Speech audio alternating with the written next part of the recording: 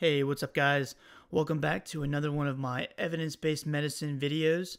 Now, in a previous video I did on GLP-1s, I mentioned that there may be some cardiovascular protection benefit with that class. Now, you were thinking that I was just making stuff up because I wanted to make my videos sound more official, but I have data to back it up, and so I want to go through some of that now. The LEADER trial, published New England Journal of Medicine in the summer of 2016, took Victoza versus placebo, and they compared it head-to-head and looked specifically at cardiovascular outcomes. There was 9,340 patients enrolled, and the primary outcome was a composite of first occurrence of death from CV causes, non-fatal MI, and non-fatal stroke. Looking at some of the inclusion criteria, obviously patients had type 2 diabetes. They also had to have an A1C that was greater than 7%, and there was two different age ranges. So patients who were 50 to 59, they had to have one cardiovascular condition. So whether it was PVD, kidney disease, stage 3 or more, they could have heart failure, stages 2 and 3, and etc. Patients who were 60 years and older only had to have a cardiovascular risk factor associated with them. So it could have been proteinuria, hypertension, specifically with left ventricular hypertrophy, so on and so forth.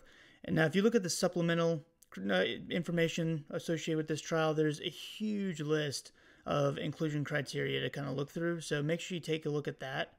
Just to mention a few of the exclusion criteria, patients who were taking or using a DPP-4 inhibitor before the start of the trial or rapid-acting insulin before the trial were also excluded. They could be using long-acting insulin.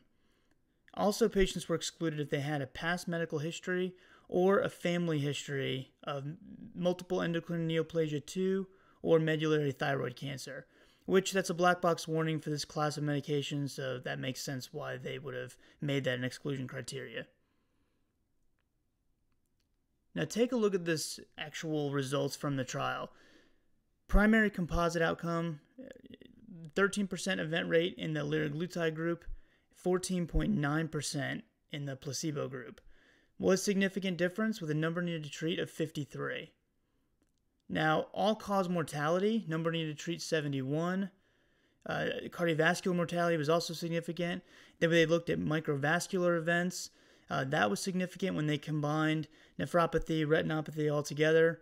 Number needed to treat of 77 for that. So we're definitely getting some statistically significant differences here. And, as far as number needed treats go, they're not too bad. Now, they did look at like stroke by itself, MI by itself. Those didn't really seem to be significant. So it seems to be like the cardiovascular mortality and some of these microvascular events that are really driving the primary composite. But we are still having cardiovascular benefit versus placebo.